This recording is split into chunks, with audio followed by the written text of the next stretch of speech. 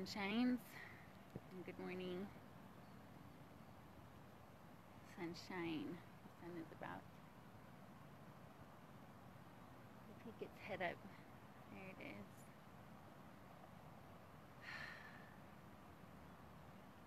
Beautiful. There's a Mount Olympus here in Salt Lake. You guys see me taking pictures from there a lot instead of there, but normally in the morning time, that's what you're seeing. You're just watching the sun rise right above that. Good morning, everybody. Thank you for coming. This one is a little bit of a tough one for me to talk about today, so we'll see if I end up even posting it. But I wanted to talk a little bit today. I want to share a little bit about my journey, and then I also want to I send a huge thank you to Jillian Haley. So first of all, in regards to energy work, I really have been doing it and studying it my entire life, and studying alchemy in different various forms, as well as metaphysical things, but also different religions and philosophies and things. It's kind of just been like a weird lifelong obsession. Hi, you guys. It's good to see you. Good morning. Oh my gosh, so pretty. So like I said, these subjects, very wide variety of subjects, have been kind of an obsession my whole life. And as far as actively and consciously practicing energy work with a knowledge of what it was that I was doing, I've been doing that for 13 years. So since I was about 19 years old, 18, 19 years old.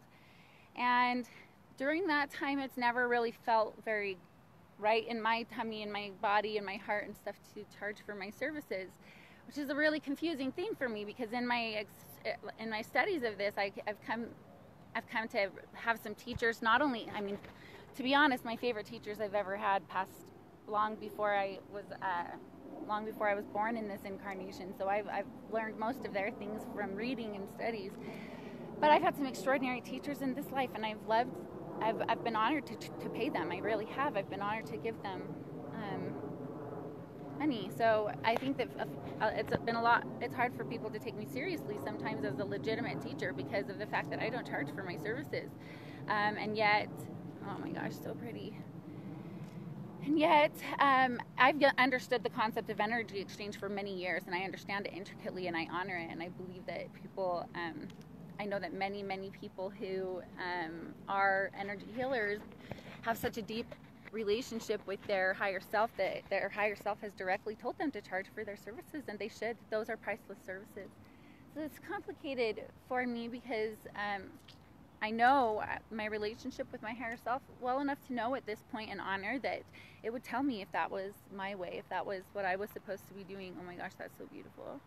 And yet I have a really difficult situation on my hands, because I've worked since I was 14 years old, and I quit my job in November so that I could focus myself 100% on a mission, which is kind of, endangering the situation of my family. Yes, happy birthday to India. What? I didn't know that. That's freaking amazing, Ira. Thank you for sharing that with me. So in any case, when it comes to energy exchange, that's something that I really deeply honor, and I feel that these are priceless services, and yet I also respect my higher self and the relationship I have with my higher self well enough to know that if that was right for me, my heart would tell me that was the right thing for me. Sorry, you guys have got me in my PJs today. I'm very tired. I'm actually going to probably go home and rest again. But I've been giving away these services for free for a long time, not just since I started this mission on a public level. When I buy crystals and I give them to people in public, I pay for those with my own... Continue.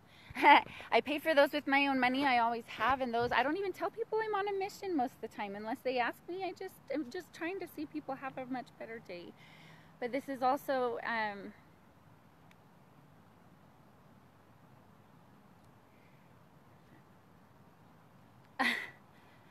in some ways it's kind of put my family in circumstances that are not the greatest of circumstances. We're not even sure where we're going to live in a month. I'm really conflicted, because I know that my heart is directly telling me that that's not my path, and yet I don't know how I can continue being a missionary if it's going to endanger my child, my Lucas, I could go live in a tent and I would be literally okay with that. I have no problem with that at all. It'd probably be in some ways a dream come true for me. But I can't do that to my child, and so this is just complicated. And I think that when I do these things, especially because I always tell people that all I really care about is that they share kindness, and that if they can, if it's possible for them to donate financially, that I'd love it. But I'm just trying to give these services to the single mothers out there, and to the people in the down and the out, and the people that really cannot afford these services. And that I've been in that place so many times. I desperately wanted someone who cared about me enough to help me when I couldn't afford them. And those were the ones who needed my help the most, who I feel like have needed my help the most. The people who are suicidal. How do you tell someone who's like ready to jump off a bridge or something, just need you to pay up first? It's really hard. And so even talking about donations is a really hard thing for me. So this is just a moment for me to give a little bit of a shout out, because I think most of the people who I've worked with, I live by what I say.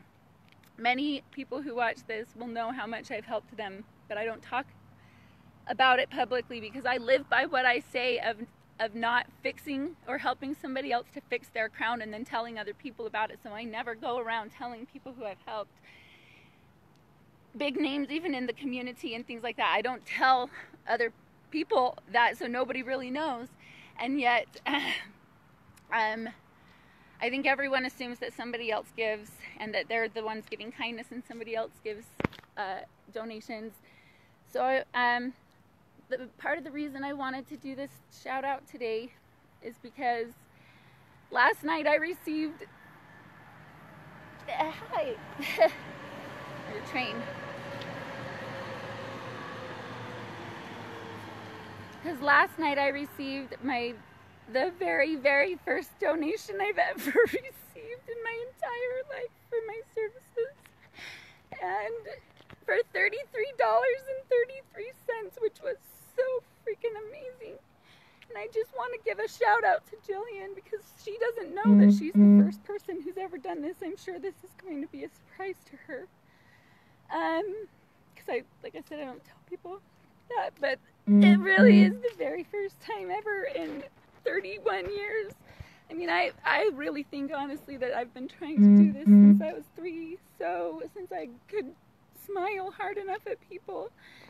So I just wanted to say I'm just so grateful for Jillian, and even whether I might be able to keep doing this mission or not, I'll never be able to stop doing this mission, but whether I can keep doing it like this or not, I'm never, ever, ever, ever, ever, ever, ever going to forget that. I'm never going to forget this wonderful gift that you gave me, Jillian, and I never forget the gifts all of the rest of you give me. The gifts that I get from the people that I work with are priceless too. They are absolutely priceless, but there is something to be said for a first time of something, and it just felt really good. And I just want Jillian to know how much I appreciate that, how much I appreciate her, and how much I've appreciated, honestly, I appreciated just all of her amazing kind words and comments and things so much. But I just had to give a shout out about this, because it's really thrilling for me. So, and again, I don't have anything against, I honor teachers that charge for their services. I don't want to not be taken seriously for my services, because I don't charge for them, but I cannot believe how good that felt. I wept. I called my mom and I just wept. I was so excited. So anyway, I love you all like crazy. And Jillian, thank you so freaking much. I will never, ever, ever, ever forget this.